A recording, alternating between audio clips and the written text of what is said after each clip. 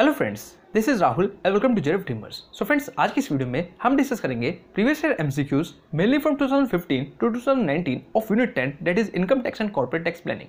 So friends, अगर इससे previous videos की बात की जाए तो मैं ऑलरेडी आपके साथ काफी सारे यूनिट्स के प्रीवियस ईयर एमसीक्यू डिस्कस कर चुका हूँ। होप्स आपने उन वीडियोस को भी देख लिया होगा। ओके और इसके साथ साथ मैं आपके साथ रिविजन वीडियोस भी शेयर कर चुका हूँ unit first two unit 10। Hopes आपने इन वीडियोस को भी देख लिया होगा और अगर आप चाहते हैं इनकी पीडीएफ परचेज करना तो वो भी कर सकते हैं।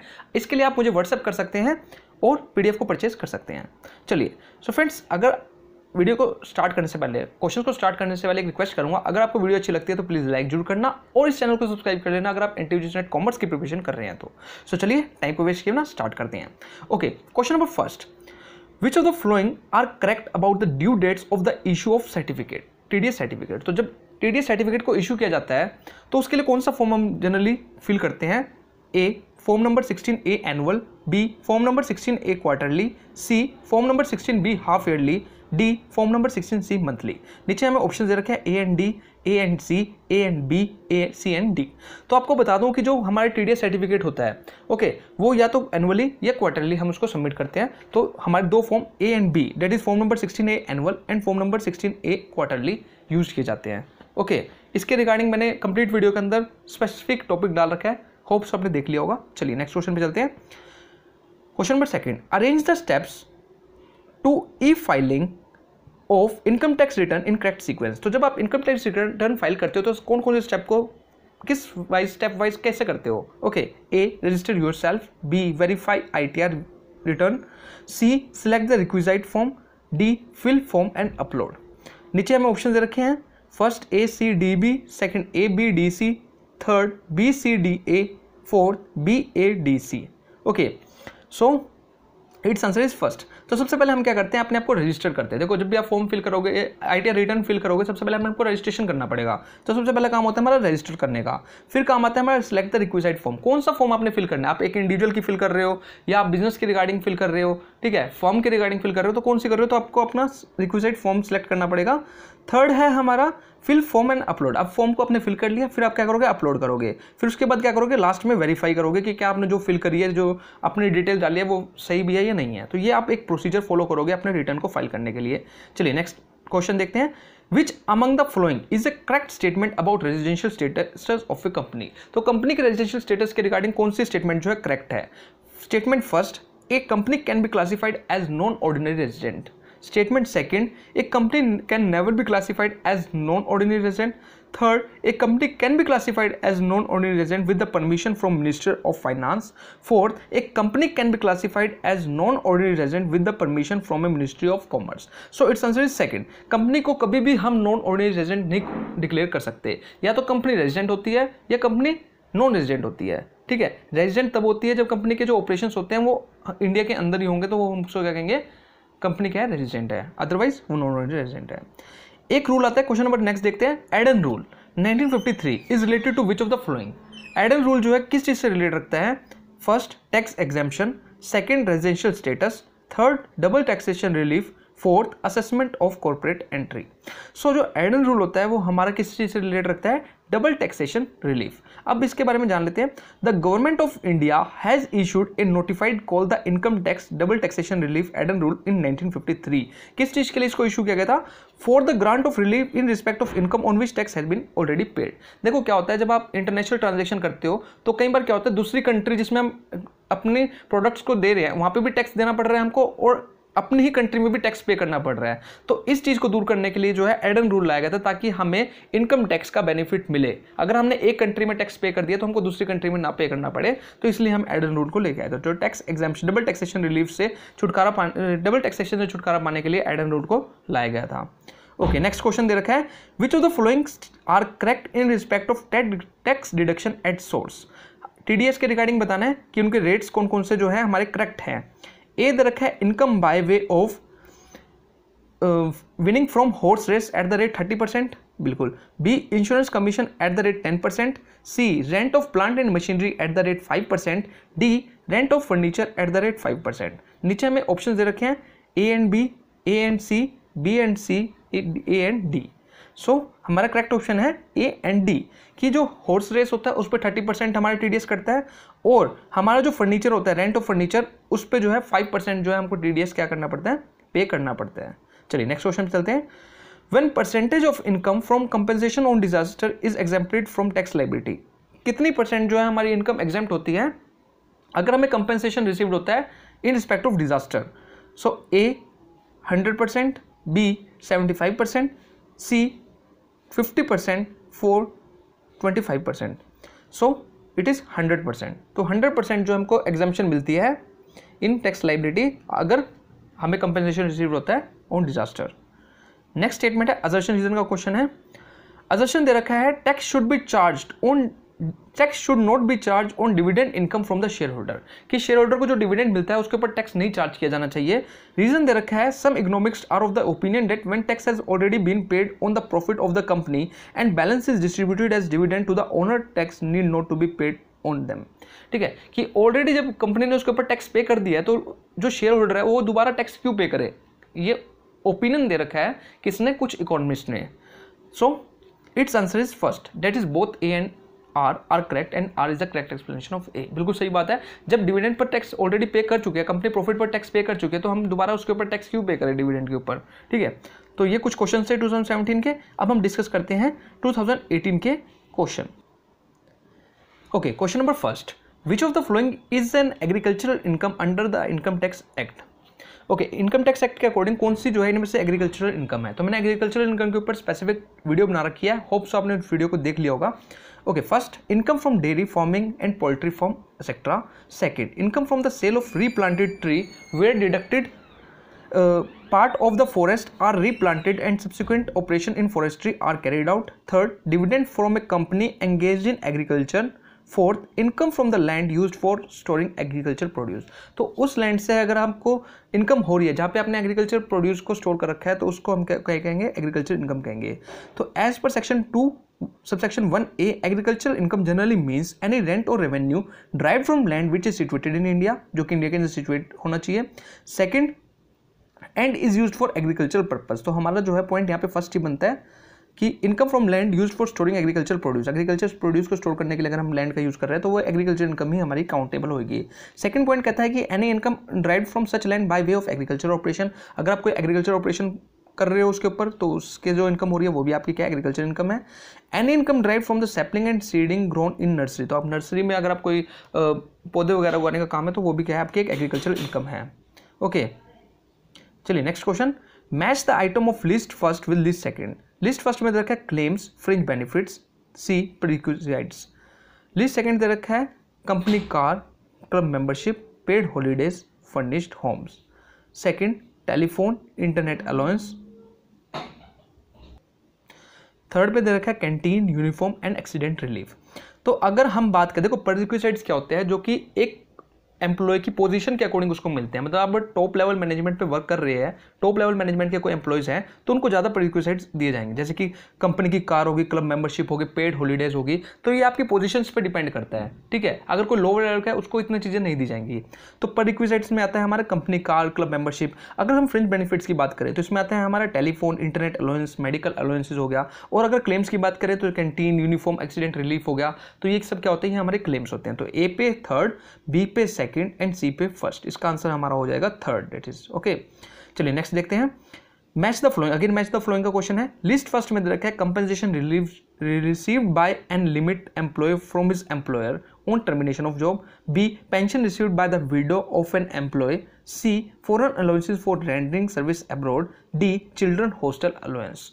सो फर्स्ट दे रखा है exemption up to specified limit, profit in लिeu of salary. Third दे रखा है income from other sources. Fourth दे रखा है फुली एग्जाम्प्ट फ्रॉम टैक्स। देखो चिल्ड्रन हॉस्टल अलाउंसेज, सबसे पहला है हमको चिल्ड्रन हॉस्टल अलाउंसेज, हमको पता है कि एक स्पेसिफिक लिमिट तक ही ये क्या होते हैं, टैक्सेबल होते। अब टू स्पेसिफिक लिमिट ही क्या होता है, इनकी एग्जाम्पशन मिलती है। तो डी पे आ जाएगा फर्स्ट।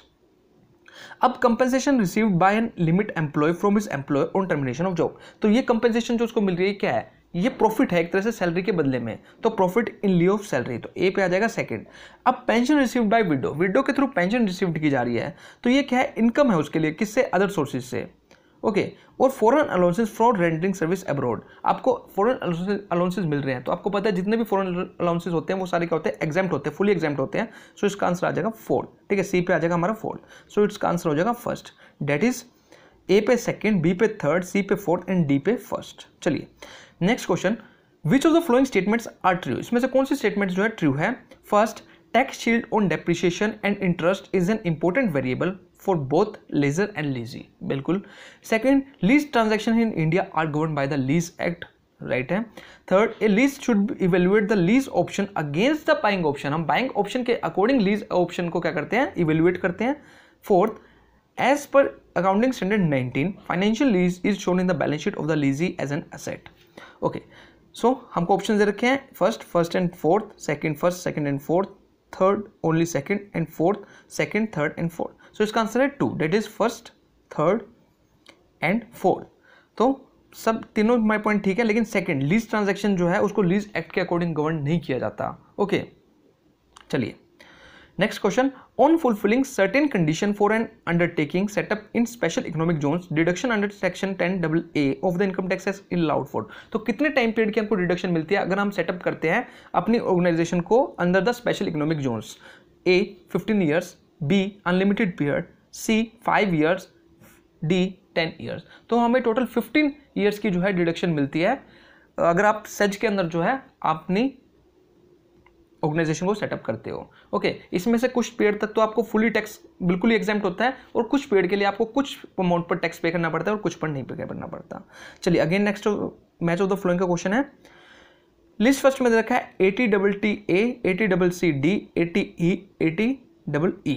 ओके, लिस्ट सेकंड में हमको इसके रिस्पेक्ट में डिडक्शन दे रखी है। अब आपको पता है कि ATE इज फॉर एजुकेशन, तो ATE की जो डिडक्शन मिलती है वो किस पे मिलती है, एजुकेशन के ऊपर। सो deduction in respect of payment for interest on loan for higher education, तो सी पे आ जाएगा हमारा फर्स्ट। सेकंड है DE, ठीक है, DE, तो ये मिलती है हमको deduction respect of interest on loan. अगर आप रेजिडेंशियल हाउस प्रॉपर्टी के लिए अगर आप कोई लोन ले रहे हो तो उसके रिस्पेक्ट में आपको डिडक्शन मिलेगी ATEE। ATTA ये मिलेगा आपको अगर आपको डिपॉजिट उसमें है, अगर आपको बैंक अकाउंट में इंटरेस्ट मिलता है, okay, interest on deposit in saving account, तो उसके रिस्पेक्ट में डिडक्शन मिलती है ATTA। उसके बाद है ATCCD, ये डिडक्शन मिलती है किसके रिस्पेक्ट में, अगर आपने कंट्रीब्यूट कर रखा है नेशनल पेंशन स्कीम में। ओके, सो इसका आंसर हो जाएगा हमारा A, डेट इज A पे थर्ड, B पे फोर्थ, C पे फर्स्ट, D पे सेकंड। चलिए, सुगम इज ऑल्सो नोन एज, देखो एक सुगम होती है, एक सहज होती है, इन दोनों में बड़ी कंफ्यूजन रहती है, एक ITR फर्स्ट को शो करती है, एक ITR फोर्थ को। तो सुगम हमारे लिए जो है वो कौन सा है, answer A, date is ITR 1। चलिए next question, in tax law donation to approved and notified association for scientific research is allowed as. तो अगर आप साइंटिफिक रिसर्च के अंदर डोनेशन दे रहे हैं तो वो कितने अमाउंट तक के डोनेशन आपके अप्रूव्ड होगी। First 125% of the donation, second 100%, third 175%, fourth 150%। So it's answer is B, date is 100%। जितना आप अमाउंट डोनेट कर रहे हो उतनी की उतनी आपको क्या मिल जाएगी, डिडक्शन मिल जाएगी। Next question, amount unutilized in capital gain account scheme for which exemption claimed under section 54 shall be treated as long-term capital gain if first 2 years have expired from the date of transfer, second 2 years have expired from the date of deposit, third 3 years have expired from the date of transfer, fourth 4 years have expired from the date of deposit। Option हमें दे रखा है 1 2 3 4। So it's answer is C, date is 3 years have been expired from the date of transfer. तो अगर आप 3 years जो है हमारे expired हो जाते हैं, मतलब हमने आज ट्रांसफर करा, आज से 3 साल बाद जो है वो एक्सपायर हो जाते हैं, तो हमको क्या है, जो उसकी एग्जाम्पशन है वो हमको नहीं मिलेगी। ओके,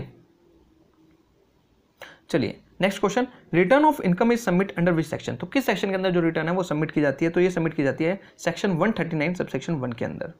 चलिए next question, question 11, statement first they रखी है, if the tax liability has been reduced with in the legal framework it is called tax planning, बिल्कुल। सेकंड दे रखा है, if the tax liability has reduced to get benefit और deduction available under the income tax it is called tax evasion. नहीं, tax evasion तो हमारा illegal होता है, तो हमारी स्टेटमेंट फर्स्ट करेक्ट है, सेकंड इनकरेक्ट है। So it's answer is second, that is statement first is correct and second is incorrect. चलिए next question, which of the following is an agricultural income. देखो agricultural income जो है topic अपने आप में काफी इंपॉर्टेंट है, एक ही ईयर में 2 बार क्वेश्चन आया हुआ है किसके रिगार्डिंग? एग्रीकल्चर इनकम के regarding. First, interest on arrear of rent in respect of agricultural land. Second, interest received by money lender in the form of agriculture produce. Third, interest from cell of trees which are spontaneously grown, मतलब कि जो अपने आप खुद से उग चुके हैं उनको बेचकर जो हमको पैसा मिल रहा है. Fourth, interest on capital received by partner from the firm engage in agriculture operation. So it's answer is 4, that is interest on capital received by partner from the firm engage in agriculture operation. चलिए next question. Under the income tax act 1961 block of assets for the purpose of charging depreciation means. तो block of assets का मतलब क्या है? First, value of all assets after depreciation. Okay. Second, value of all tangible assets after charging depreciation. Tangible assets जिसको हम touch कर सकते हैं, देख सकते हैं. Third, value of all those assets to which one rate of depreciation is applicable. तो जितने एसेट्स के ऊपर एक ही रेट का डेप्रिसिएशन एप्लीकेबल हो रहा है उसी को हम क्या कहते हैं? ब्लॉक ऑफ एसेट्स कहते हैं. तो इट्स आंसर इज थर्ड. चलिए next question. The maximum amount of exemption of compensation received at the time of voluntary retirement under section 10 subsection 10C of the income tax act 1961 is. तो कितनी amount की हमको maximum जो है compensation received होगी voluntary retirement के time पे? First 1 lakh, second 2,50,000, third 5 lakh, fourth 10 lakh. So it's answer is third, that is maximum हमको 5 लाख की जो है अमाउंट जो है हमारा क्या होगा? एग्जेम्प्ट होगा. चलिए next question. Which of the following statement is not correct with reference to the assessment of firm? First, all partnership firms formed under the under the Indian Partnership Act 1932 are assessed as firms under the Income Tax Act. तो जितने भी हमारी partnership firm हैं उनको हम firms की तरह ही asset करेंगे under the income tax act. नहीं, ऐसा बिल्कुल भी पॉसिबल नहीं है कि सभी को हम क्या है एज ए फर्म हम असेस्ट करें. ओके चलिए, सो इसका आंसर पहला ही है. वैसे देख लेते हो. Income of firm is taxable at the rate 30%. बिल्कुल. Partner share in the income of the firm is not chargeable to tax in the hand of partners. बिल्कुल. Remuneration paid to partners of a firm is allowed as deduction subject to statutory limit. तो एक statutory limit के हम दे रखी होती है, उसके according ही उनकी remuneration जो होती है वो क्या होती है? टैक्सेबल होती है. चलिए next question. The due date of first instalment of advance tax bye SSC other than companies. जो एडवांस टैक्स का जो टॉपिक है वो भी काफ़ी स्मॉल है लेकिन इंपॉर्टेंट टॉपिक है, तो इसको भी अच्छे से कर लेना. First 15 April, second 15 June, third 15 September and fourth 15 दिसंबर. तो इसकी ड्यू डेट जो होती है वो 15 जून होती है. ओके, फर्स्ट इंस्टॉलमेंट की. चलिए next question. Which of the flowing item is not allowed as deduction while communicating income from business and profession. तो जब आप बिजनेस एंड प्रोफेशन से इनकम कम्युनिकेट कर रहे हो तो किस चीज़ की हमको डिडक्शन नहीं मिलती? फर्स्ट, फी पे to the lower for drafting partnership deed. Second, loss due to एम्बेजमेंट. Third, legal expenses paid to protect the building. Fourth, cost of installing a new telephone. सो इसका आंसर है फर्स्ट. आप पार्टनरशिप डीड को draft करने के लिए अगर आप lawyer को कोई फीस दे रहे हो तो उसकी आपको डिडक्शन नहीं मिलेगी. ओके, क्योंकि वॉलंटरी है, मतलब कि अगर आप इसको आप खुद से भी तो कर सकते हो, तो आप लॉयर को दे रहे हो तो इसके लिए आपको क्या है? कोई डिडक्शन नहीं मिलेगी. ओके फ्रेंड, तो ये तो थे 2018 के क्वेश्चंस. अब हम डिस्कस करते हैं. सो चलिए फ्रेंड्स 2017 क्वेश्चन डिस्कस करते हैं. Okay, question number first. Dividend declared by UTI और यूनिट ट्रस्ट ऑफ इंडिया और बाय म्यूचुअल फंड इज. तो म्यूचुअल फंड कंपनीज के थ्रू जो डिविडेंड डिक्लेयर किया जाता है वो पूछ रखा है कि किसके हैंड में टैक्सेबल होता है. First, fully exempt in the hand of unit holder. जिसने यूनिट्स परचेज कर रखी है म्यूचुअल फंड्स की उनके हैंड में फुली एग्जेम्प्ट होगा. Second, fully taxable in the hand of unit holder, कि पूरा का पूरा टैक्सेबल होगा जिन्होंने यूनिट परचेज कर रखी है.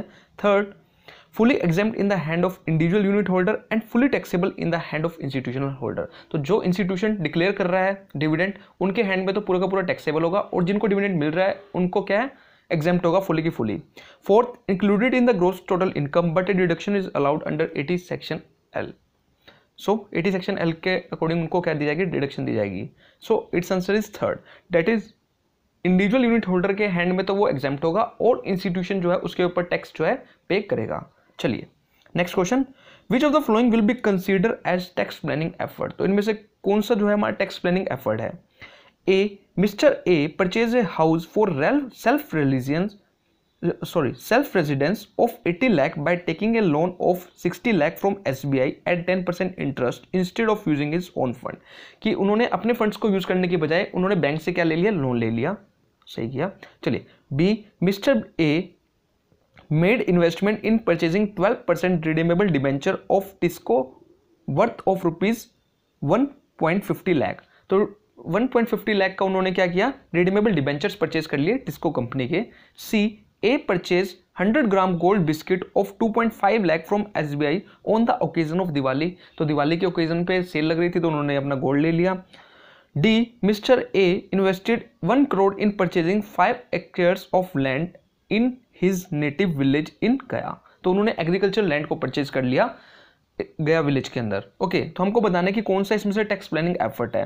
कोड दे रखा है A and B, second B and C, third A and D and fourth दे रखा है हमको ए एंड डी। तो अगर हम बात करें कि देखो उन्होंने क्या करा, मिस्टर ए ने परचेज करा हाउस सेल्फ रेजिडेंस के लिए 80 लाख का, जबकि उन्होंने अपने फंड्स को यूज नहीं करा, उन्होंने क्या करा, एसबीआई से लोन ले लिया। और आपको पता है कि जितना भी हम इंटरेस्ट पे करते हैं ऑन द लोन उसकी हमें क्या मिल जाती है, डिडक्शन मिल जाती है। तो यहाँ पे उन्होंने किस क्या इस चीज का बेनिफिट उठाया। एंड डी की हम बात करें, mister A invested 1 crore in purchasing 5 hectares of agriculture land. आपको पता है कि एग्रीकल्चर लैंड से हमको जो भी इनकम होती है उसके ऊपर अगर हम कोई काम करते हैं एग्रीकल्चर का, वो इनकम क्या होती है, एग्जेम्प्ट होती है। तो यहाँ पे भी उन्होंने क्या करा, टैक्स प्लानिंग एफर्ट्स का यूज करा। So it's answer is both A and D. तो ए एंड डी में क्या है, टैक्स प्लानिंग एफर्ट्स कर रखे हैं। चलिए next question, under the income tax act 1961 the education cess is calculated on. तो हम जो सेस कैलकुलेट करते हैं वो कौन से अमाउंट पर करते हैं, first income tax, second income tax plus surcharge, third gross total income, fourth taxable income. तो जो इनकम टैक्स हम सेस जो कैलकुलेट करते हैं वो हम इनकम टैक्स और उसके बाद जो सरचार्ज लगाते हैं, सरचार्ज लगाने के बाद जो है जो अमाउंट आता है फाइनल अमाउंट, उसके ऊपर हम अपना एजुकेशन सेस जो है कैलकुलेट करते हैं। ओके, चलिए next question, exemption under Section 54F of the Income Tax Act 1961 shall not be allowed if the assessee on the date of transfer owns। तो आपको पता है कि हमें सेक्शन 54F के अकॉर्डिंग हमें एग्जम्पशन मिलती है, तो वो हमें किस केस में नहीं मिलेगी। ए, जब आप रेजिडेंशियल हाउस परचेज करते हो, second A residential house which is light out, आप रेजिडेंशियल हाउस परचेज करते हो उसको आप आगे रेंट पे दे देते हो, third a house which is self occupied, आप एक सेल्फ ऑक्यूपाइड हाउस परचेज करते हो, fourth more than one residential house. सो जब अगर आप एक से ज्यादा रेजिडेंशियल हाउस परचेज कर लोगे तब आपको सेक्शन 54F की जो डिडक्शन है वो एग्जम्पशन जो है वो आपको अवेलेबल नहीं होगी। Okay, so it's answer is 4। But in present scenario ये जो चीज़ है चेंज हो गई है। अब आप 2 रेजिडेंशियल हाउस क्या कर सकते हो, परचेज कर सकते हो, ठीक है। तो अब अगर क्वेश्चन भी लिखा होता मोर देन 2 रेजिडेंशियल हाउस, तब आपको ये जो एग्जम्पशन है नहीं मिलती, लेकिन 2 रेजिडेंशियल हाउस में ये एग्जम्पशन अब आपको मिल जाएगी। ये अब चेंज हुआ थोड़ा सा, याद रख लेना। चलिए next question, the income from the cell of machinery used in business is treated as. जो आपको सेल ऑफ मशीनरी से जो इनकम हुई है वो क्या ट्रीट किया जाएगा, first income from business and profession, second short term capital gain, third long term capital gain, fourth income from other sources. तो अगर आप मशीनरी को सेल करके, मान लो आपने 2 लाख रुपए की सेकंड हैंड मशीनरी ली, उसको 3 लाख रुपए का बेच दिया, उससे आपको 1 लाख का जो प्रॉफिट हो रहा है वो शॉर्ट टर्म कैपिटल गेन आपके लिए माना जाएगा। ओके, तो वो क्या है, short term capital gain. Okay, next question, if N SSC is engaged in the business of growing and manufacturing T in India, the portion of agriculture income in that case shall be. तो इस case में हमारी कितने percent agriculture income होगी, first 100%, second 60%, third 50%, fourth 40%। तो ये हमारी होगी 60%। 60% हिस्सा हमारा एग्रीकल्चर इनकम का होगा और रिमेनिंग जो 40% है वो हमारा बिजनेस एंड प्रोफेशन का। चलिए next question, which of the following statement is not correct. First, X is an individual assessee. He pays a monthly rent of 10,000 per month. He cannot deduct tax at source. Second, on salaries, tax is deducted at source according to the provision of section 192. ठीक है। Third, no tax is deducted at source in respect of interest on securities issued by domestic country. कि जो domestic company के through जो interest on securities दिया जाता है, securities पर जो इंटरेस्ट दिया जाता है उस पर कोई टीडीएस नहीं करता। Okay, bank will deduct tax TDS at the rate 10% if fix deposit interest credit is more than 10,000 in a year. So it's answer is third. देखो जो इंटरेस्ट हमें मिलता है सिक्योरिटीज पर उस पर जो टीडीएस है वो हमारा कटता है। ओके, तो ये स्टेटमेंट जो है हमारी रॉन्ग है।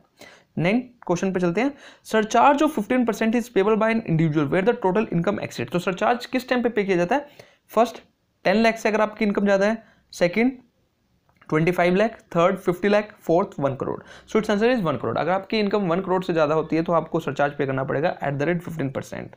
चलिए next question, which of the following statement is not correct. इनमें से कौन सी स्टेटमेंट जो है करेक्ट नहीं है। First, a person may not have assessed income but still be N assessee. Second, in some cases the assessment year and the previous year be the same. बिल्कुल ये situation condition हमने करी थी, मैंने जो कंप्लीट वीडियो डाल रखी है उसके अंदर स्पेसिफिक मैंने इस चीज़ के ऊपर आपको बता रखा है कौन से केसेस ऐसे होंगे जिसमें असेसमेंट ईयर और प्रीवियस ईयर जो है हमारा सेम होगा। Third, in an Indian company is always a residential assessee. Fourth, surcharge is additional tax calculated on total income. तो सरचार्ज हमारा एडिशनल टैक्स नहीं होता, ठीक है, ये तो स्टेटमेंट सीधा सीधा गलत होगी। सरचार्ज कभी भी हमारा क्या होता है, एडिशनल टैक्स नहीं होता। Okay, so it's answer is fourth. तो इसका आंसर क्या होगा हमारा, फोर्थ होगा। ओके, होप सो आपको क्लियर हो गया होगा। सो चलिए फ्रेंड्स, अब 2016 के एमसीक्यू डिस्कस करते हैं। Okay, question number first, as per the Income Tax Act 1961 for the assessment year 2015-16, a deduction under section 80 QQB for authors of books of literacy, artistic और scientific nature is allowed up to. तो QQB के अंदर कितने amount तक की deduction जो है allowed है? First 1 lakh, second 2 lakh, third 2,40,000 and fourth 3 lakh. तो 3 लाख, मैक्सिमम 3 लाख तक की डिडक्शन जो है इस सेक्शन के अंदर अलाउड है for the artistic work. Next question, gratuity received by an government employed is exempted. कितने अमाउंट तक जो है गवर्नमेंट एम्प्लॉय की ग्रेजुटी जो है वो एग्जेम्प्टेड है? First exempted up to 3,50,000, second exempted up to 10 lakh, third fully exempted, fourth fully taxable. तो जितनी भी ग्रेजुटी मिलती है गवर्नमेंट एम्प्लॉय को वो फुली की फुली क्या होती है, एग्जेम्प्टेड होती है। Okay, so it's answer is third.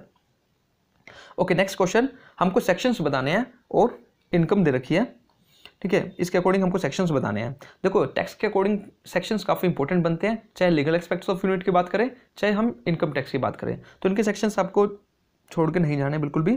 चलिए, लिस्ट फर्स्ट में दे रखा है ए residential status of an individual, B agricultural income, C house rent allowance, D gratuity. List second में सेक्शन दे रखे हैं, section 10 sub section 13A, second section 10 sub section 10, third section 6, fourth section 10 sub section 1। Okay, नीचे हमें codes दे रखे हैं इसके।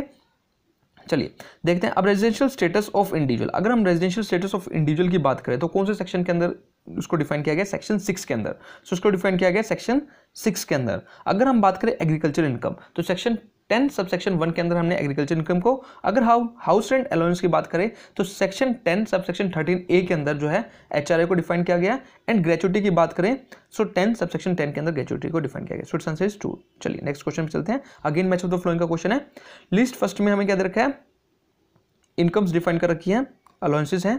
List second में उससे रिलेटेड है, हमें बताना है। चलिए, हाउस रेंट अलाउंस, आपको पता है कि हाउस रेंट अलाउंसेस जो होते हैं वो क्या होते हैं? हमारे पार्शियली टैक्सेबल होते हैं, ठीक है। कुछ अमाउंट हमारा टैक्सेबल होगा, कुछ अमाउंट हमारा एग्जेम्प्ट होगा। चलिए, कैजुअल इनकम की बात करें तो कैजुअल इनकम जो होती है हमारी टोटली टैक्सेबल इनकम होती है। अगर हम कलेक्शन चार्जेस की बात करें तो कलेक्शन चार्जेस की हमें क्या मिलती है? डिडक्शन मिलती है। इनकी क्या मिलती है? हमें डिडक्शन मिलती है किस में से? इनकम में से। सो सी से फर्स्ट। बेस्ट जजमेंट असेसमेंट जो है एक स्टेप लिया गया है किसके थ्रू? टैक्स अथॉरिटीज के थ्रू। सो डी जो है हमारा लिंक करता है second. So it's answer is 2, that is fourth, third, first and second. चलिए नेक्स्ट क्वेश्चन पे चलते हैं।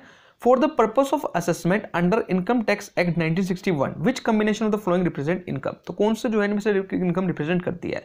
First, tax free salary from the private sector employer, बिल्कुल। Second, pin money received by family member. Pin money होता है कि जो छोटे मोटे खर्चे जो आपके घर वाले जैसे मतलब कि जो घर के मेंबर्स होते हैं उनको दे दिए जाते हैं तो उसको हम पिन मनी कहते हैं। Third, award received by the supports person. Fourth, loss incurred by the assessee. Fifth, पर रिक्विजिट्स रिसीव्ड बाय एम्प्लॉयर। नीचे हमें कोड्स दे रखे हैं। सो सिर्फ सेकंड को छोड़ के, पिन मनी को छोड़ के बाकी सारी जो होती है वो हमारी क्या होती है? इनकम हम मान के चलते हैं उसको, ठीक है। अब पिन मनी क्या है? देखो पिन मनी किसी ने इनकम अर्न करी होगी उसमें से तो उसने मनी का पार्ट जो है किसी को प्रोवाइड करा होगा, ठीक है, इसलिए हम इसको मनी नहीं मान के, इनकम नहीं मान के चलते। ओके, तो सेकंड को छोड़ के बाकी सारी जो है हमारी इनकम की फॉर्म है। Next question, indicate the correct code for forms for filing income tax return for the flowing income tax return forms. तो हमको correct income tax return forms बताने हैं। ए दे रखा है ITR 1A, बी ITR 2, सी ITR 7, D ITR 3। तो ITR 1A हमारा कोई form नहीं होता, बाकी जो ITR 2, 3, 4 जो है ये सारे जो है हमारे फॉर्म्स होते हैं। Okay, so it's answer is 3, that is B, C and D। चलिए, तो अब 2015 के कुछ क्वेश्चन डिस्कस कर लेते हैं। इन which of the flowing cases income of the previous year is accessible as previous year itself. तो किस केसेस में जो है प्रीवियस ईयर इनकम को हम प्रीवियस ईयर में असेस करते हैं? A person is employment, B a person engage in illegal business, अगर कोई पर्सन इलीगल बिजनेस में एंगेज कर रहा है। Third, a person who is running charitable business. Fourth, a person leave India permanently, तो अगर मान लो कोई पर्सन इंडिया ही छोड़ के जा रहा है तो हम उसकी इनकम को प्रीवियस ईयर में ही असेसेबल कर लेंगे। ओके, उसका कोई असेसमेंट ईयर नहीं होगा। चलिए next question, long term capital gain loss can be set of from which of the flowing. तो लॉन्ग टर्म कैपिटल लॉस को हम किस में से सेट ऑफ करेंगे? ए short term capital gain only, B long term capital gain only, C income from business and profession, D capital gain head of business. तो long term capital gain को हम long term capital loss को हम long term capital gain के साथ ही set of करेंगे। So it's answer is B and up to the 8 years। चलिए next question, in which of the flowing long term assets cost indexation benefits is allowed. तो कौन से assets के अंदर हमको कॉस्ट बेनिफिट इंडेक्सेशन अलाउड होता है? ए debentures issued by A company, be self generated goodwill of business, C bonus share on 1 April 2000, D jewellery. तो jewellery एक ऐसे एसेट्स है जिसके हमें कॉस्ट इंडेक्सेशन बेनिफिट जो होता है वो अलाउड होता है। ओके चलिए next question, minimum alternate taxes imposed on. तो मिनिमम जो मैट है, जो मैट टैक्सेस के प्रोविजंस है वो किस पर एप्लीकेबल होते हैं? ए ऑल कंपनीज, सभी कंपनीज पर, B public limited company only, C private limited company only, D partnership firms and companies. तो जो मैट के जो प्रोविजंस है वो सारी की सारी कंपनीज पर एप्लीकेबल होते हैं, ऑल, चाहे पब्लिक हो चाहे प्राइवेट हो। चलिए next question, which of the flowing are true in tax planning. तो टैक्स प्लानिंग के रिगार्डिंग कौन सी चीज ट्रू है? First, it is futuristic in nature, second, it has limited scope compared to tax management, third, the benefit arises from it are limited in the short run। tax planning के जो benefit होते हैं वो short run में ही मिलते हैं। fourth, its main objective is to reduce the tax liability। देखो fourth तो बिल्कुल ठीक है ही है। ओके साथ में ये चीज़ फ्यूचरिस्टिक, हम फ्यूचर को ध्यान में रख के ही टैक्स प्लानिंग करते हैं, ठीक है। तो ये फ्यूचरिस्टिक है नेचर के अंदर, लेकिन इसका स्कोप जो है लिमिटेड नहीं है टैक्स मैनेजमेंट के कंपैरिजन में, इसका स्कोप काफ़ी वाइड है और जो बेनिफिट्स है वो हमें काफ़ी लंबे समय तक मिलते रहते हैं। तो इसका आंसर है सी, date is first and fourth are the right. So friends यही कुछ क्वेश्चन थे जो कि मैंने आपके साथ डिस्कस कर लिए प्रीवियस ईयर से रिलेटेड। होप्स लगता है आई थिंक कुछ क्वेश्चन जो है बीच में स्किप भी हो गए हैं, तो जो मुझको मिले मैंने वो आपको प्रोवाइड कराए। होप्स आपको अच्छे लगे होंगे। ओके सो फ्रेंड्स अगर आपको वीडियो अच्छी लगी तो प्लीज़ लाइक जरूर करना, और अगर आप इंटीग्रेटेड नेट कॉमर्स की प्रिपरेशन कर रहे हैं तो चैनल को सब्सक्राइब कर लेना। इसी तरह की वीडियोस आपको इन फ्यूचर भी मिलती रहेंगी। Thank you friends for watching.